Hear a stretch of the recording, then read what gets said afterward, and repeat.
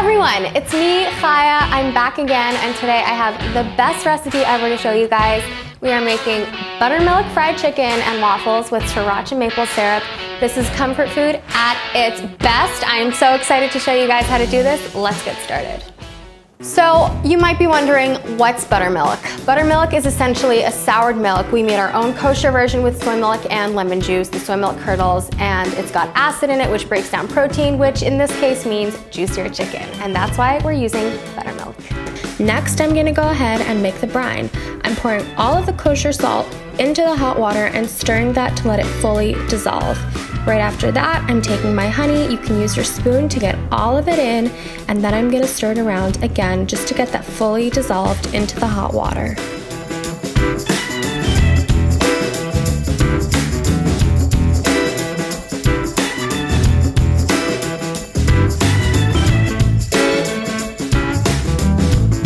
Lastly, I'm combining the buttermilk we just made with the brine. I'm stirring that together, and then I'm gonna add the chicken into the buttermilk brine. I'm gonna let the liquid cover the chicken and let that brine for around 12 hours in the fridge.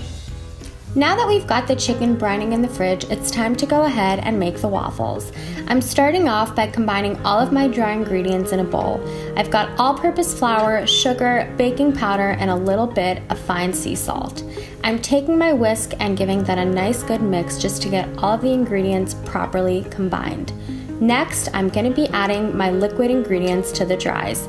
I'm starting off with soy milk, real vanilla extract, don't ever use the fake stuff, and egg yolks for richness. I'm whisking that, make sure there are no lumps in the batter, and then I'm adding in a little bit of melted butter for richness and deliciousness. And now I'm gonna let you in on a little secret. My favorite technique for fluffy waffles and pancakes is whipped egg whites. Whipped egg whites lend serious fluffiness, loft, and height to pancakes and waffles, and they work particularly well in this recipe. You want to get them stiff, holding their peaks, still a little bit jiggly on the spoon, and then simply fold them into the rest of the batter. Do it gently, be nice. You want to make sure that you're not deflating any of the air that you just whipped into the eggs, but also take care to ensure that it's a pretty smooth batter. All right, heat that waffle maker up, scoop some of the batter in there, and let those babies cook. You're gonna wanna let them sit tight for a couple of minutes and only flip them when they're brown and able to handle flipping. Once you're at that level, you are golden. Waffles are coming up and they're gonna be so delicious.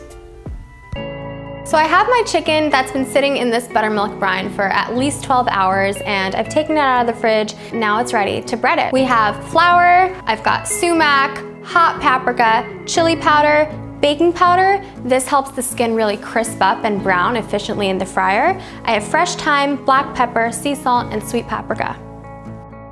I'm just gonna dump that all in here.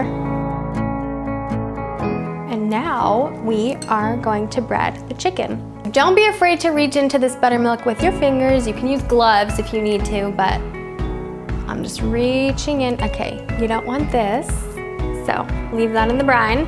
You're just gonna take a piece of chicken and bread that. I'm giving it a light coating because guess what? This gets double breaded.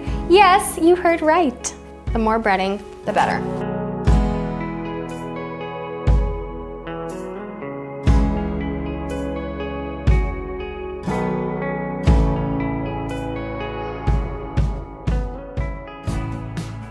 So here we are, moment of truth. It's time to fry the chicken. My oil is at 360 degrees right now.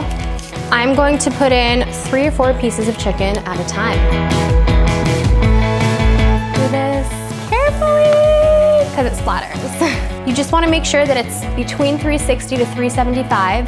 If the oil temperature is too high, everything is going to get burnt on the outside and stay raw on the inside. And if it's too low, it'll just start soaking up oil. But when you have a candy thermometer, a deep fry thermometer like I do, and you have the temperature of the oil perfectly monitored, there's really nothing to worry about. Yes, this is exactly what you want it to look like. Nice, crispy, brown, golden, juicy. That's what I'm talking about.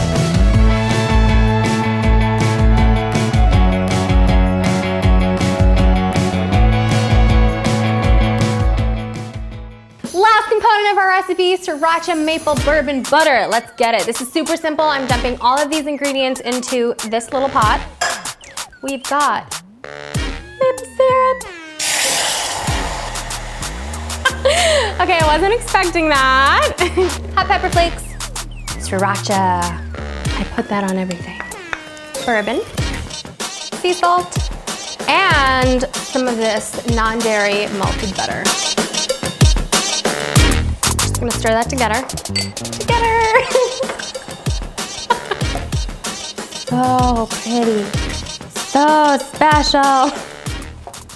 Let it bubble, and then we are going to have a bangin' sauce to drizzle over our chicken and waffles. This is like the best of both worlds, because people will put butter on, they'll put sriracha, they'll put maple syrup, and this is like everything together, and it just will give you every single flavor note that you want to hit. So we finally have all of our components for our delicious meal ready. We've got our buttermilk fried chicken, we have our waffles, we've got our sriracha maple bourbon butter. Wow, that's a mouthful. I'm ready to put this all together and try it. I don't know about you, but if you've come this far, I'm sure you are too. Here's what I'm gonna do. I am going to take a piece of chicken, put it on a waffle. Careful, it's precious. This is precious cargo. You've worked hard on this. Now we go drizzle happy. Look at this golden elixir. That is how you want to do it.